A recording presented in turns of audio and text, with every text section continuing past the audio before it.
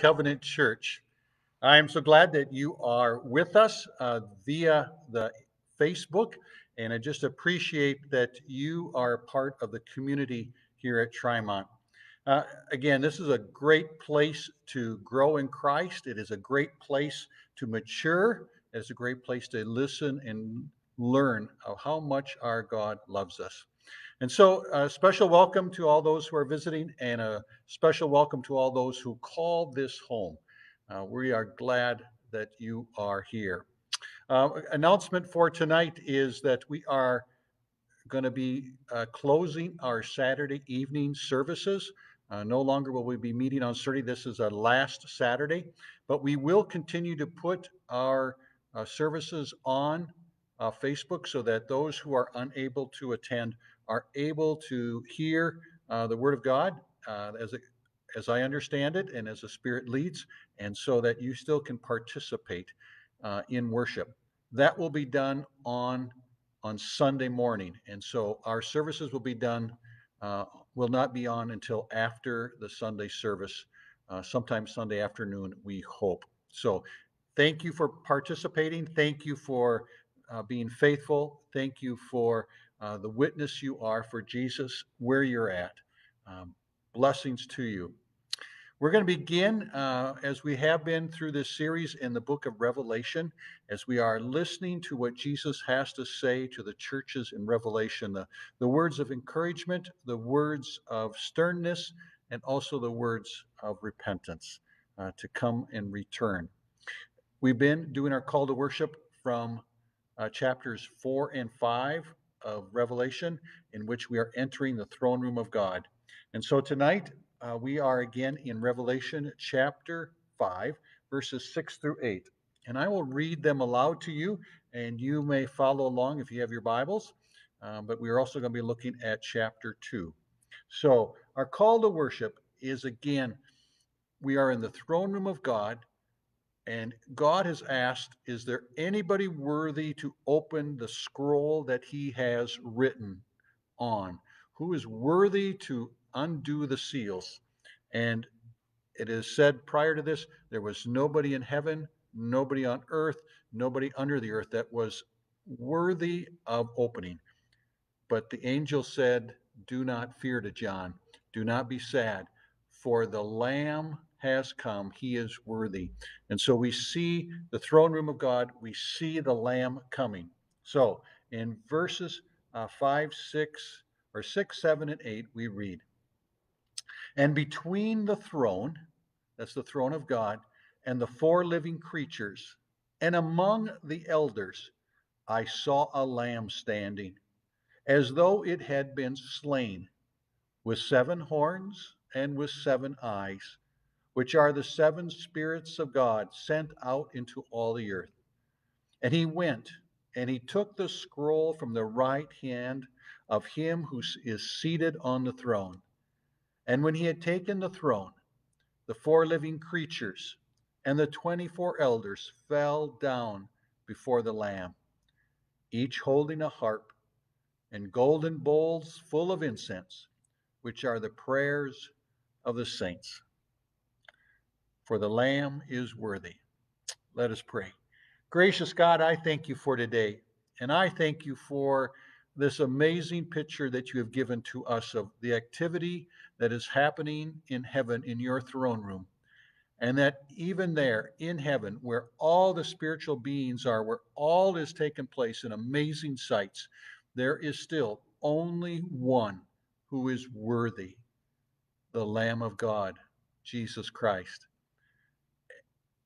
And not only in heaven, but also here on earth, there is only one who is worthy, the Lamb of God, Jesus Christ. May he speak to us. May we listen to him. May we hear what he has to say to us. Thank you. Thank you for loving us so much. We pray this in Jesus' name. Amen. So, we are looking at Pergamum. Now, I have a story to tell you. Several years ago, when we were living up in northern Minnesota at Moose Lake, we had built our own home. And as one day I received a phone call while I was at home in the evening, and it was kind of a private conversation. And so, not wanting either Jane or the kids to hear it, I took the phone and went to the utility room. And there I was listening to this conversation. This person was speaking to me. I was speaking back. And I was walking, kind of pacing in that area between the washer, dryer, to the freezer, to the door that was out to the deck and back. And as I was kind of doing this triad, just bouncing back and forth, when I got to the door, I kind of leaned against the wall and the floor kind of moved. And I have to say, I kind of quit listening right there because, like, why did the floor and I kind of bounced on it and mm, mm, and all of a sudden I am not listening and I'm bouncing on the floor going, what is going on here? I mean, this should be solid.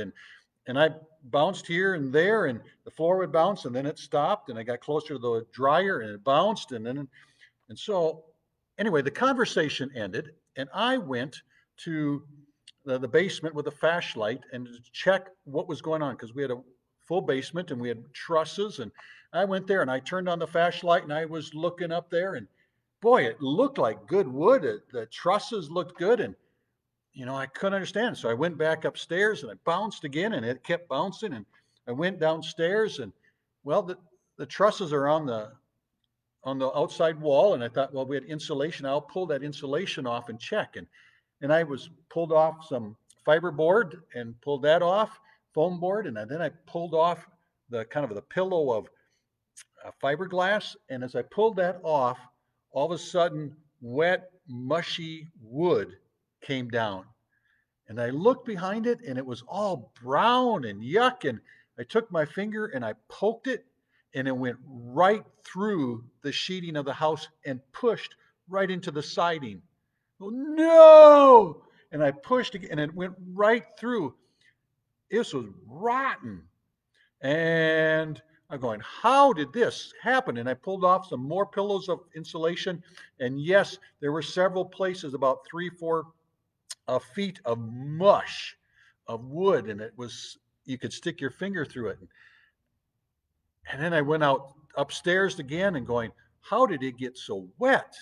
And I start looking around, and the door frame was amazing. We had painted it. It was nice and sealed. And I started clicking and going, it was solid. And all of a sudden, thump, I stuck my fingers right through the woodwork. What I found out was we had an extension jam on the house, on the door. And when it rained and the water would come off the roof. It would splash a little bit on the deck, and it would splash against the wall. And in the door frame, that was not sealed where the extension jam was put, and it wicked into the extension jam, into the studs, down to the floor, and around. What ended up happening? We had dry rot. About a 3 by 6 foot area on the floor. It had rotted out the door frame. It had rotted out some of the studs that our wall was on. It had rotted out about half of our floor trusses. Our flooring we had to replace. It was a mess. Dry rot. Now, if you've ever seen it, whether wet or dry, it is a fungi that is in your wood caused by the moisture, and it's a fungi that destroys the fiber and the strength of the wood, and it becomes nothing but mush. Everything looked amazing. The floor was good, the wall was good, the door was good, everything looked good, but when you took it apart, it was corroded. It was mush. It had no strength, and the integrity of the building in that area was compromised. That would be a good illustration or word to describe Pergamum. It has dry rot. It's being attacked from the outside, but it is not the attack of spiritual warfare that is damaging it. It is the dry rot that is happening from the inside out because of stuff they have let in. The words, we're going to just take a little bit before we look at Pergamum and just use like one word descriptions of the churches we have looked at so far, just to help us. So for Ephesus, we would say the one word is legalistic. They have forgotten their first love. They want to do things right, and they did things right, but they had lost their love for people and for people, lost people to be found. Legalistic for Ephesians. For Smyrna, the word we would use is persecuted. And that was a word of encouragement to remain faithful through trials. So Ephesus is legalistic, Pergamum or Smyrna is persecuted, and for Pergamum, dry rot. There is decay because of assimilation of things on the outside to the inside. That water has seeped in, that water of destruction has seeped in, and it is destroying the foundation of the church. If you have your Bibles, you can turn to Revelation chapter 2, verses 12 through 17, and I'm going to read that for you, and you can read it also alongside of me. So here's the word. To the angel of the church in Pergamum, write, these are the words of him who has the sharp, two-edged sword. I know where you live, where Satan has his throne. Yet you remain true to my name.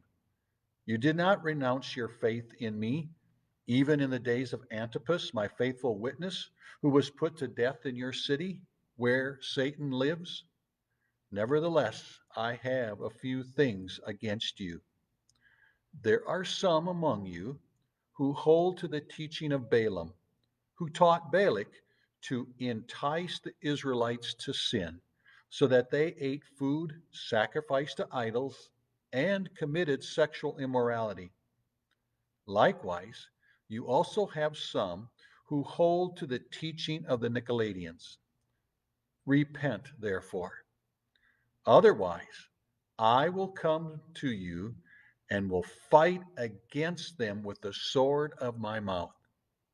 Whoever has ears, let him hear what the Spirit says to the churches. To the one who is victorious, I will give some of the hidden manna. I will also give that person a white stone with a new name written on it, known only to the one who receives it. All right. So some observations about this passage from chapter 2, verses 12 through 17. So who is the person speaking to us? Just a quick observation. It's Jesus. He's the one speaking, all right? Now, how is Jesus described to us in this passage? You notice that each time he's described a little different. Well, he's described as the one having the sharp two-edged sword. It is like a Roman sword for close combat, not a big one, but a shorter for hand-to-hand combat, a gladiator sword, so to speak. Now, what does Jesus know? What does he say about it? He says, I know where you live. And in fact, you notice that in each of the churches, he knows about them. How does he know all this stuff? Well, we learn that right away from first chapter. The one who walks among the seven golden lampstands, the one who walks among the churches. Jesus is present. He knows what's going on. He knows what's happening then, here, and yet to come. And so he knows what they're going through. Okay, he knows everything. So the answer says, I know what's going on. I know what you're going through. So we have to ask the question, what do we know about Pergamum? So is there anything that we need to know about Pergamum? Well, as we have said, Pergamum is in the area of Turkey, present-day Turkey. It is not far from all the other towns. In fact, if you had a map, maybe you have it in your Bible, but maybe you could find another map of Old Testament or New Testament map of some sort. You will find that Pergamum is a little bit inland and is in what we call present-day Turkey. There's kind of like a major road that will attach Pergamum to Thyatira, to Sardis, to Philadelphia, to Laodicea. So they're all kind of in a line, and they are probably a church planted maybe from Ephesus or from one of the other churches. Okay, what else do we know? Pergamum, we know, is a very religious city. Okay, very religious. Now, it is a major city in the Roman Empire, and many of the cities in the empire had they attached themselves to gods or became the city that god would look after. Well, these are all Greek gods or Roman gods. And Pergamum, well, they were taking no chances. They wanted a lot of gods to be in their favor. So I'm just looking here. And so they are a very religious society. One of their temples they worship is a temple of Zeus, the Greek god Zeus. He's the god of the sky, of lightning. He is the leader of all the Greek gods. Okay. They have a temple to Athena, which is the daughter of war. So, kind of, um, he's a daughter of war. And she is the daughter of Zeus. Maybe just listen here. Daughter of Zeus. They had a temple to Demeter, and this is the goddess of grain. And so that for crops and productivity and fertility. And she happens to be Zeus's sister. Starting to hear a theme here. And then they had a temple to Dionysus. If I have that say, they're right. Dionysus. It is the god of the grape and wine. And he happens to be, guess what? Zeus's son. And so they had a temple for him. And they had a temple for, see, I think I say this right. Asclepius. It is the god of healing.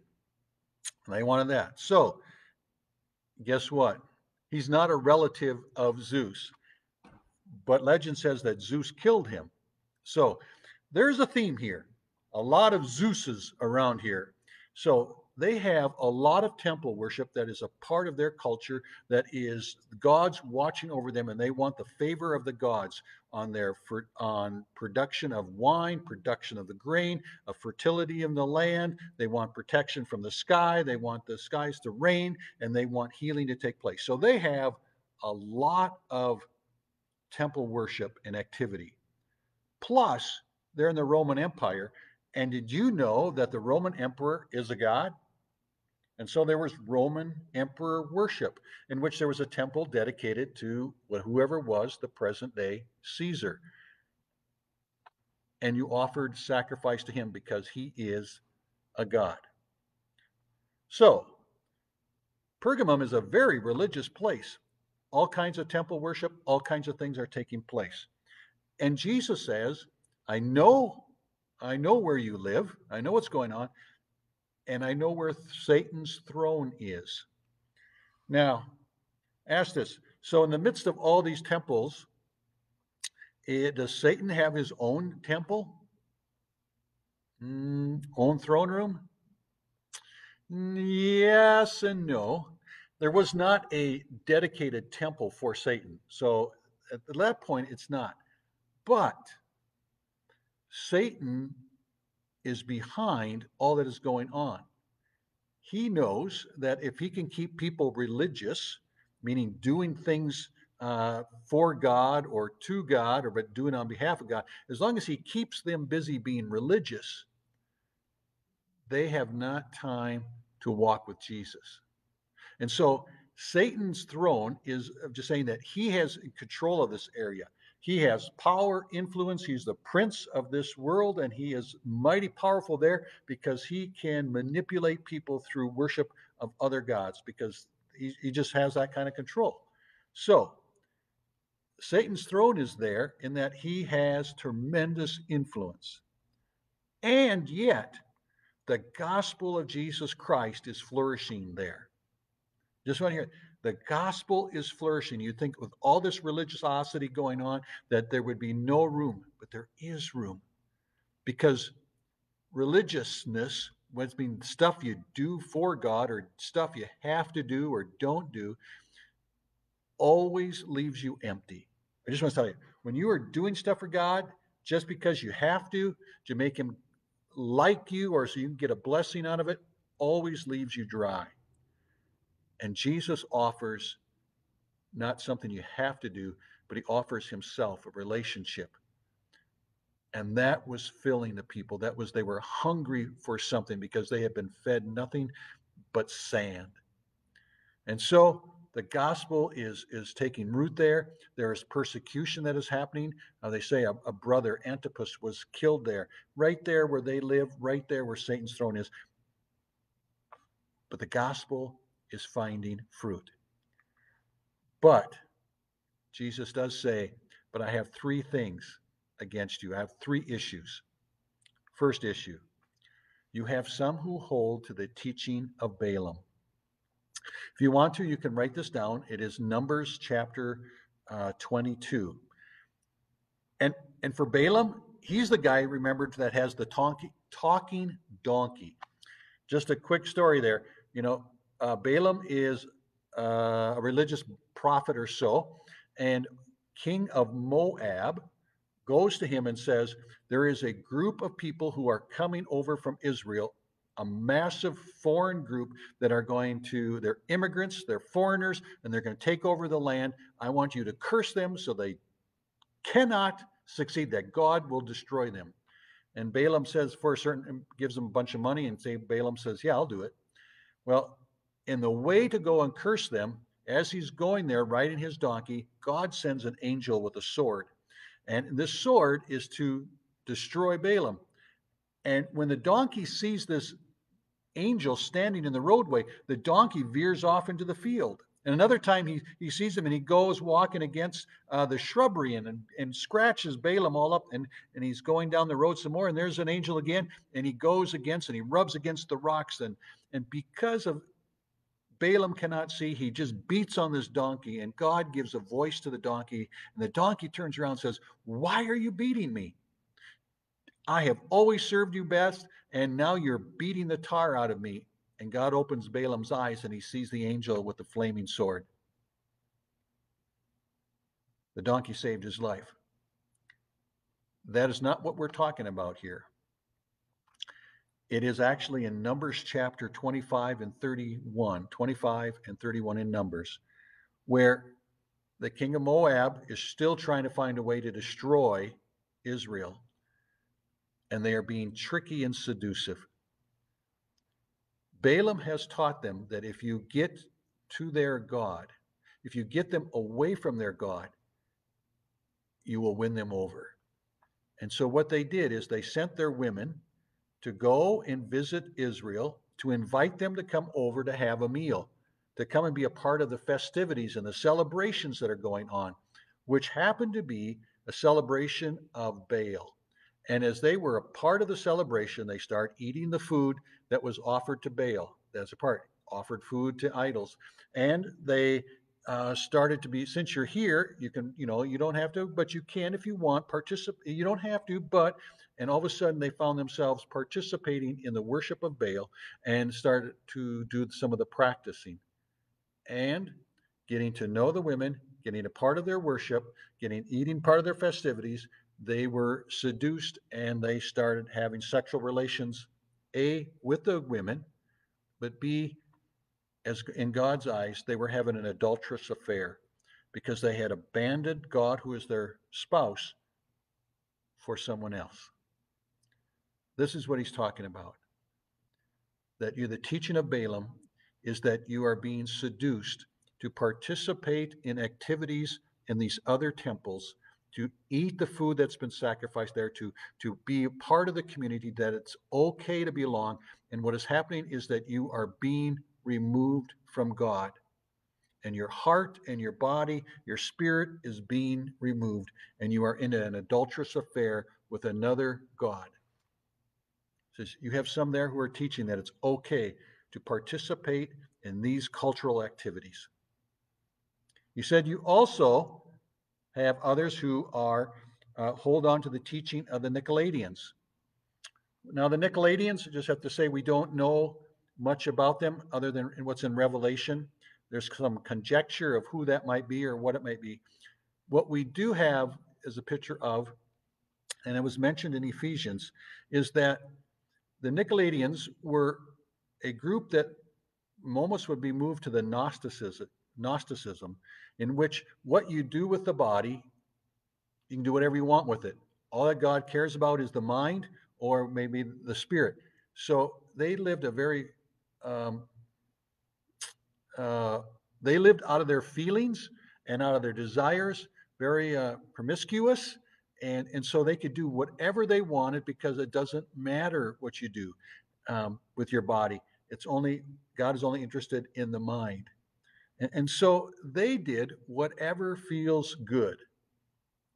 Now, I just want you to know that is not anything what Christ would say. He never said do what feels right. He actually never said never. He didn't say do what feels what's right in your heart. I know we hear that a lot. Just do what's in your heart. Do what feels good. Do what is that. Do what we know is all our feelings, all our doing, all our desires are sin tainted. And when we do those, we are leaving Christ and doing our own thing. There is this dry rot that's taking place in Pergamum that is there is that we call it cultural assimilation. That is that the process in which a person or a group of people start to represent another group, okay? And that full assimilation occurs when new members of a society, like new believers in Jesus Christ, become indistinguishable from members of another group. Meaning that people who are following Jesus Christ were acting like, talking like, doing like somebody who is not a follower of Jesus Christ. You could not tell the difference. They were just like everybody else. And so Jesus says, I have this against you. You have become like everybody else, and you have become very sin oriented, doing your desires and what you think feels good, what is you think your heart says, whatever it is, you're doing that. And that is not following Christ. That's following your sinful self. And then the third issue he brought up is you are not doing any discipline. He says there, he says that you got the Nicolaitans, you have the teaching of Balaam, and he says there, repent therefore. The question is, who is he saying should repent? Those who follow Balaam and that teaching of it's okay to participate, or the Nicolaitans who says, hey, do what feels good? No. When he calls to repent, he's talking to those who are faithful followers. And what they are doing is that they are letting what has taken place, these false teachings, these bad teachings, these sinful activities, they have let them go and have not said anything, have done anything. And what they don't know, that those teachings are that water that's wicking into their building, into the very fiber of who they are, and it's creating dry rot, and it's destroying them from the inside out. The body in Pergamum, the healthy ones, are full of dry rot because of what the moisture from those other things, the teaching of those other things are seeping in and destroying the strength, the steadiness, and the maturity that Christ is bringing. And so when Jesus says repent, he's talking to the believer saying you need to start disciplining those who are false. Now, what does repent mean? You may say, well, what do they mean? It means stop it. Stop doing nothing. Turn around, get near to Christ, and do what is right in his eyes. Not in your eyes, not what feels good, but what is right in Christ. For those who are being deceived and seduced are brothers and sisters. And you not saying anything is letting them go. And that's not love. That's not what Christ would do. He would go after the one and leave the 99. So he says to the one who conquers, so the one who will do discipline, one who will confront false teaching, the one who will say no to what feels good and what your body wants to do, and do what is right in Christ. The one who conquers will be given some of the hidden manna. I'm not sure what that might mean. A speculation is, as I've read, is that manna was what was given in the desert when the people were wandering for 40 years of Israel, and that was the bread that came from heaven, and they ate it for 40 years. And what Moses said was to collect a pot of it and put it in the Ark of the Covenant, the mercy seat, where the 10 Commandments were kept. And so some are saying that might be the hidden manna. That manna that was taken, that came down from heaven, is given and placed at the very mercy seat of God, where God's throne is. That's kind of amazing that you would be given some of the hidden manna, the food from heaven, where God sits. Kind of like when he says to Ephesus, from eating the tree from the tree of life, which is in the presence of God. He said they will be given a white stone, the one who conquers. A white stone would be used for judgment, a white and a black. And if you were guilty, those would cast out their black stone and say, yeah, you are guilty. But if you can't put out a white stone, that meant you were innocent. So amazing. To do what is right, to do the one who overcomes and is faithful to Christ, the one who confronts false teaching and stays near Christ and what his desires are. You're given food from heaven. You will be declared innocent, and you'll be given a new name. I find it amazing that Jesus likes to give new names all the time. You ever notice that? Peter, he called him the rock, or Thomas, the doubting one, or James and John, the sons of thunder. He gives a new name. And you will be given a new name, the one who is able to conquer. So, there's a little bit about Pergamum. So, what can we take away from all this that we've been just kind of looking at? First one is this. As followers of Jesus Christ, we have been called to be salt and light in our world. We have not been called to look exactly like everybody. We have not been called to fit in. We have not been called to have no distinguishing mark. We have not been called to be blah. We have been called to breathe light and salt in our community and in our world. And when we assimilate into our world, we are just trying to be like everybody else. And that's kind of blah and bland. I want you to know, we have not been called to be blah.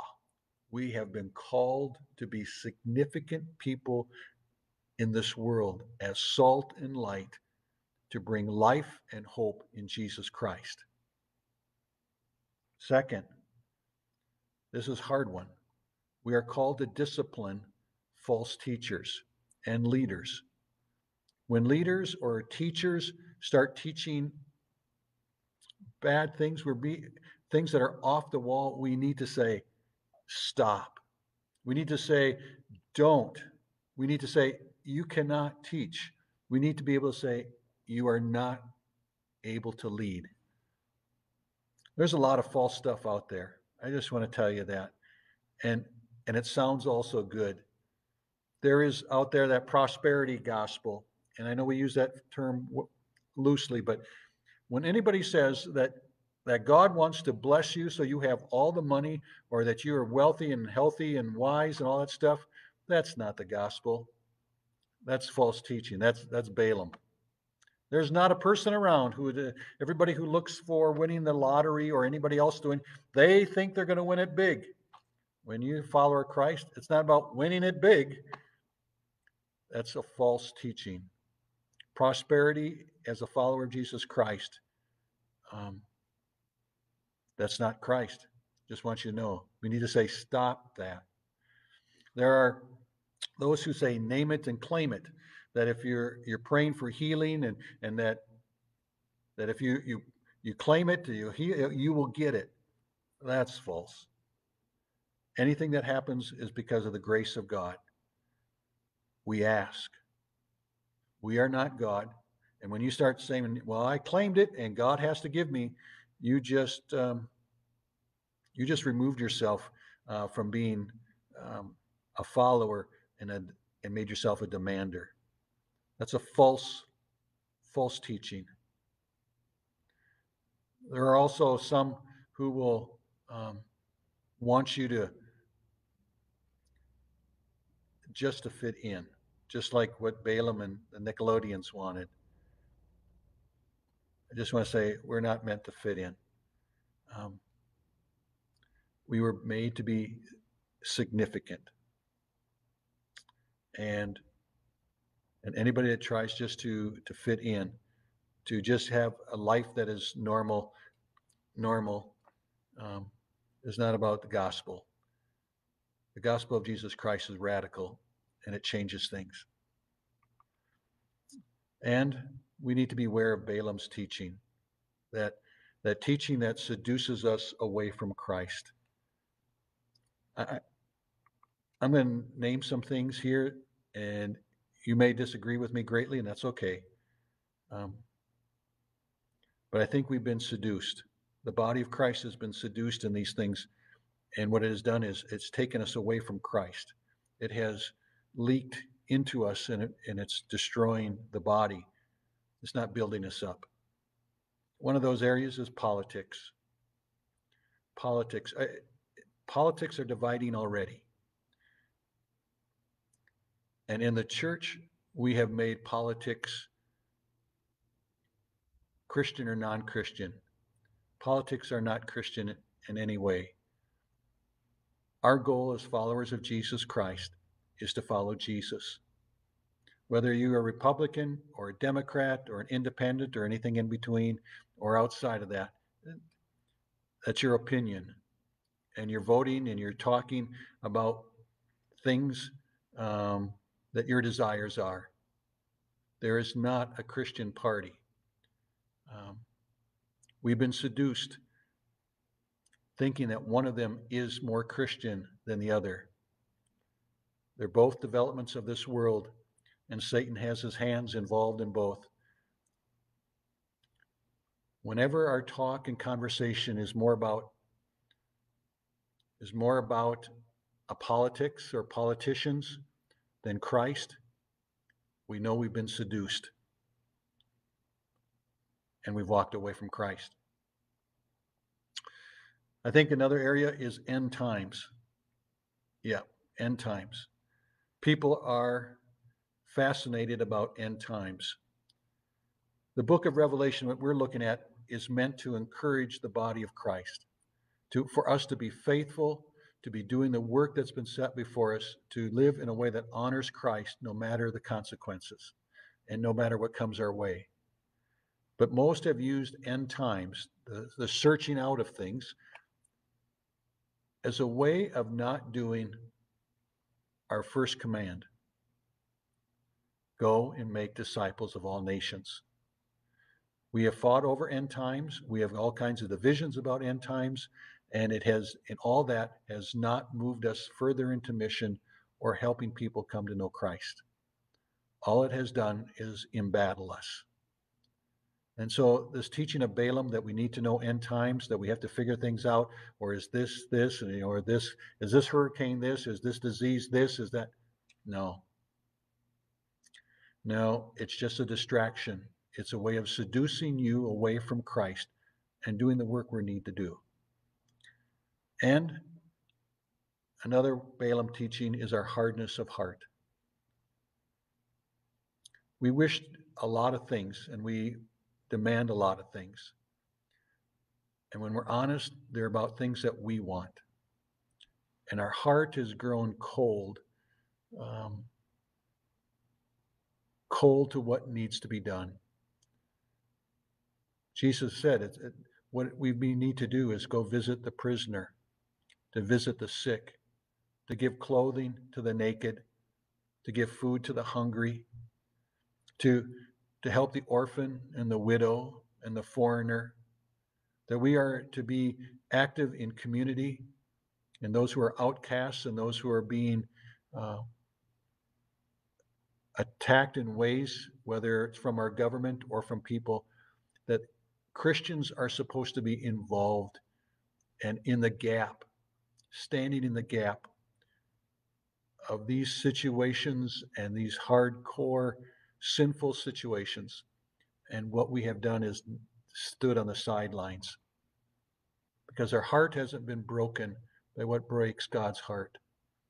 And what has hardened our heart is our comfort and what is feeding our desires. And so